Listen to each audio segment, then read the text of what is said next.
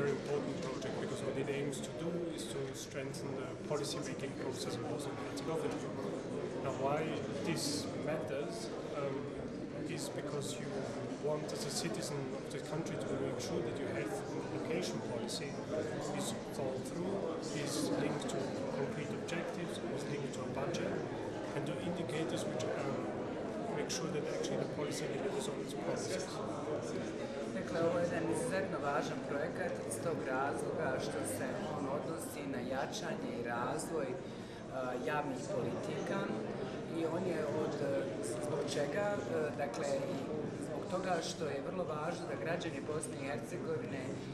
dobiju, dakle, jedan sistem zdravstvene zaštite i obrazovanja koji će biti osmišljen, koherentan i dosljedan. Second is very important because within the EU integration process you will have to implement a great deal of so-called EU acquis. This means thousands of amendments to legislations, regulations, procedures.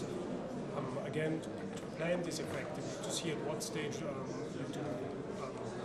you adapt which piece of legislation requires a great deal of planning. Dakle, drugi važan cilj kome doprinosi realizacija ovog projekta odnosi se na proces evropskih integracija. U tom procesu Bosna i Hercegovina kao i druge zemlje koje su ulazile u te procese morale su da prilagođavaju svoje zakonodavstvo, podzakonske akte i druge propise onome što se naziva acquis communautaire, dakle to je pravno nasljeđe Europske unije. I u tom procesu potrebno je u određenim trenucima i fazama određene, dakle, dijelove zakona ili propisa prilagođavati i mijenjati. And thirdly, I think when you have in times of austerity, when you have sort of a lack of resources, of budget, to make sure that you have an efficient policy formulation process, and that you also coordinate, and this is what this project is also about, that you coordinate between the different ministries, between the different levels of government, that your policies are harmonized,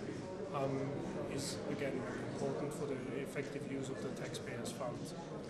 Dakle, treća stvar koja je neobično važna u vrijeme je, kao što znate, velike štednje, dakle mjera štednje koje su uvedene svuda u Evropi i u svijetu zbog ekonomske situacije. Važno je da imate djelotvorne javne politike koje će, dakle, na najracionalniji način koristiti sredstva odnosno novac poreskih obveznika, a da bi se to postiglo, dakle, ovaj projekat se odnosi na to, potrebno je ostvariti što bolju koordinaciju između različitih državnih tijela, odnosno različitih vlasti. So this project, what it will try to do is on one hand to develop the legislation that allows for this kind of policy planning to be effective. Secondly, to propose methodologies that also allow to assess the risks of the policies that are being proposed. And thirdly, to train a great deal of civil servants in actually implementing these methodologies and that legislation. And what we also hope is that it will serve to bring together the civil servants that are actually the backbone of implementing and formulating policies, and in that sense help ensure that this Bosnia and Herzegovina does move ahead on its EU integration path. Dakle, u okviru ovoga projekta ono što se želi postići je, dakle, što djelotvornije izrada što djelotvornijih politika, što racionalnijih. U tom smislu isto tako i obuka kadrova, odnosno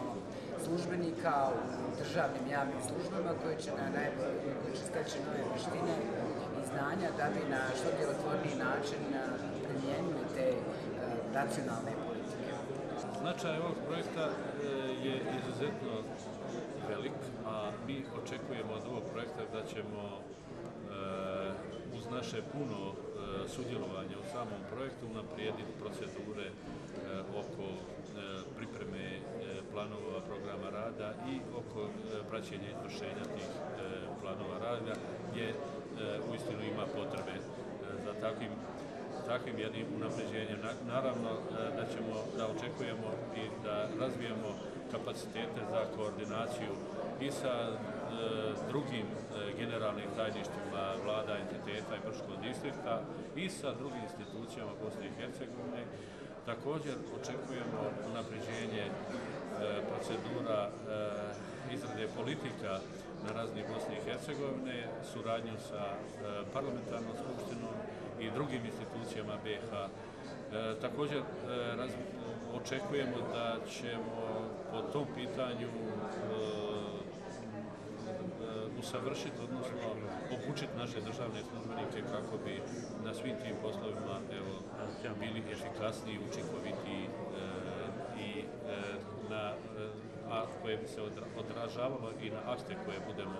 donosili u Vijeću ministara.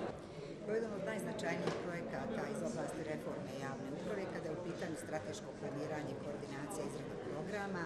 iz razloga što on objedinjava generalne sekretarijate na sva 4 upravna nivoa, gdje su se naše vlade, što je veoma značajno, usaglasile da provode organizacione i druge funkcionalne promjene vezano za generalne sekretarijate po istom modelu, koji su upravo ponudili projekti skica 1 i skica 2. Zbog toga je veoma značajno da će generalni sekretarijati vlada na sva 4 nivoa postati ključna mjesta gdje će se kontrolirati programi rada vlada, usaglašeni sa ministarstvima, zatim bolje planirati politike, pratiti izvršenje politika kako vlada, tako i ministarstava, a bit će i dobra veza između izvršne i zakonodavne vlasti. Mi očekujemo jedno puno jačanje kapaciteta ovih organa, a samim tim i vraćanje na neki način povjerenja građana u javne vlasti i jačavanje upravo ovih centralnih organa. Naravno, zahvaljujemo Evropskoj uniji na podršci koju pružaju centralnim organima, odnosno generalnim sekretarijatima vlada i vijeća ministara, a od samog projekta očekujemo da će stvoriti se dalje pretpostavke za napredak u stvaranju organizacijskih i stručnih pretpostavki za efikasniji rad stručnih službi koji su u direktnoj funkciji vlada, ali koje i svojim radom značajno doprinose efikasnosti i efektivnosti rada samih vlada.